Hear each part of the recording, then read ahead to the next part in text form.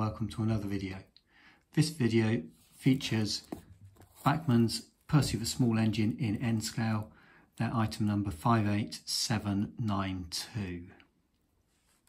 Bachmann have been producing N scale Thomas tank engine locos for the last couple of years now. And over the past few months I've picked up a couple and I decided I'd get Percy. I've just taken Percy out of its protective wrapping and I can instantly see that the coupling rods aren't where they should be. Hopefully this is going to be a really easy fix, but it is rather disappointing to see this on a otherwise brand new loco that's just been delivered. So let's open up and just see what this loco is really like inside. It's a standard jewel case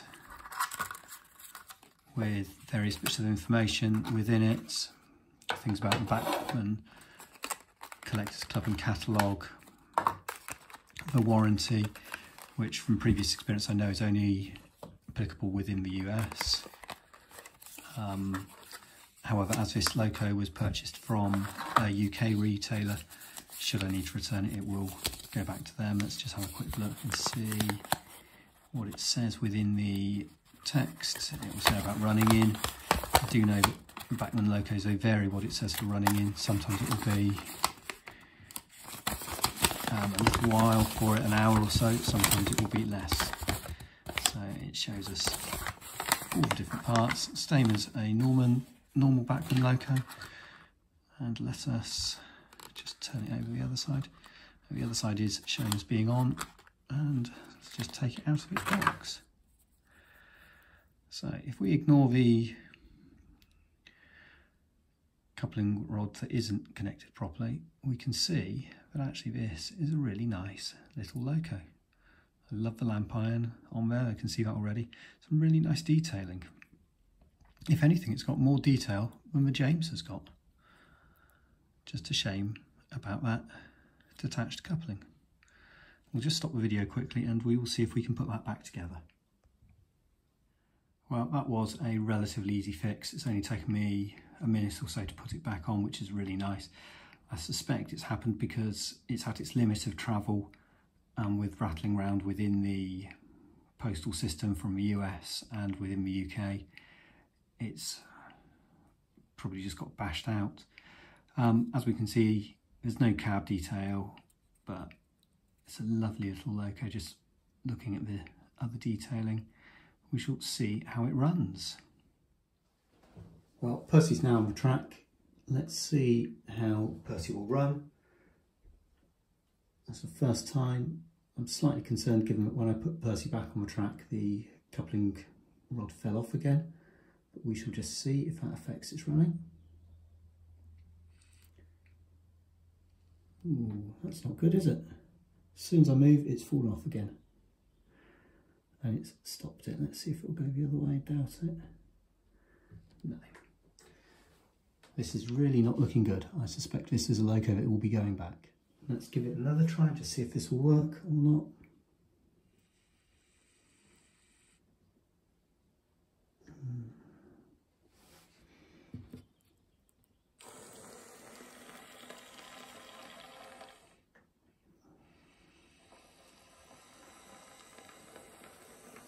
Well, with a bit of a nudge it does work, but I can see that again the rod is falling off. It's not staying on as it should do, and it won't. The running does not appear to be brilliant. I wonder if running in will improve things. It's a real shame, this.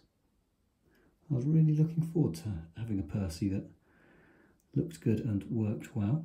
Well, let's give Percy a run for its running in and just see how it's going to work.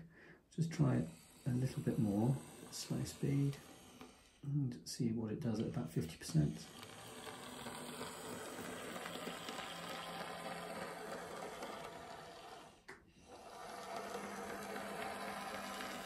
Well, what I can instantly see is Percy's speed isn't particularly high.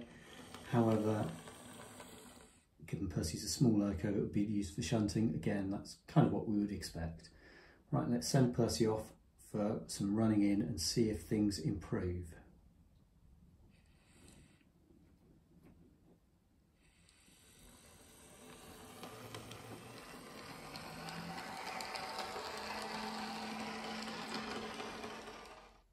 Percy's now had a good long run in, good 45 minutes each way to make sure that everything is working as it should do. There's been not a single bit of stalling or any derailments during that running in, which is actually really, really pleasing to see. And let's see if he's any less stuttery on starting off or on starting off in reverse. Well, that's actually much better than it was earlier. Let's try going the other way. He's just stopped there with a gentle nudge. And stopped again.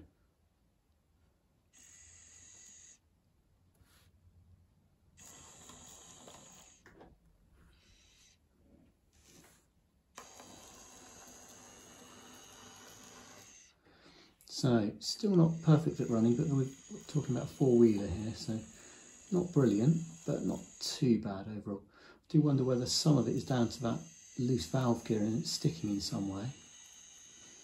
It's very frustrating. So, now we've seen that Percy has run in and is running. Let's compare Percy to the Tomix version of Percy.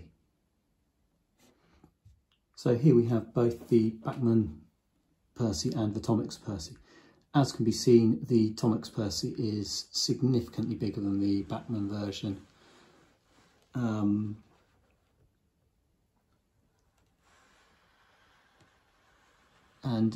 it's very obvious with that. If I turn them round, so we've got the Tomix one turned around, seeing the difference in height between the cabs and the bunkers, it's really, really noticeable. I think if you were to want to pick and choose between it, you've either got to choose the Tomix ones or you've got to choose the Bachmann ones. I don't think you could run them between each other. However, which looks better against a standard British N-gauge model? Well, if I put a Graham Farish Toad next to the Tomix Percy, we can see that it comes up to there. If I put the same one next to the Bachmann Percy, we can see it comes up to there. I would say that the Bachmann models are far better in terms of scale height.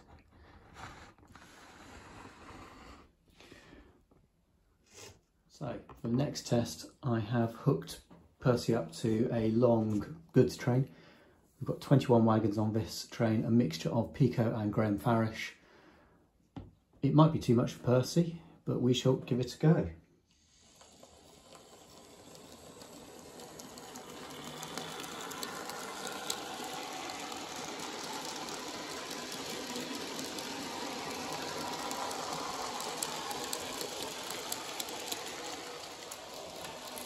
As can be seen, Percy is hauling this train round with absolutely no issues at all. There's no slippage, no stuttering, currently running round at about 75%. So really, really good haulage abilities, far in excess of what I was expecting. Really, really pleased to see that. This test track, it's a mix of radius 2 and radius 3 curves. There's some slight gradients on it as well. None of these are causing any issues at all for Percy. What do we think about the Bachmann Percy? Well, the Bachmann Percy is a beautiful model.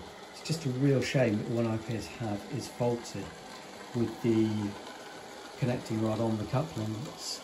It has fallen off a couple of times whilst running, which is stalling the loco, and frankly that's not acceptable for a brand new model. So it looks like I will be returning this either for a refund or a replacement item.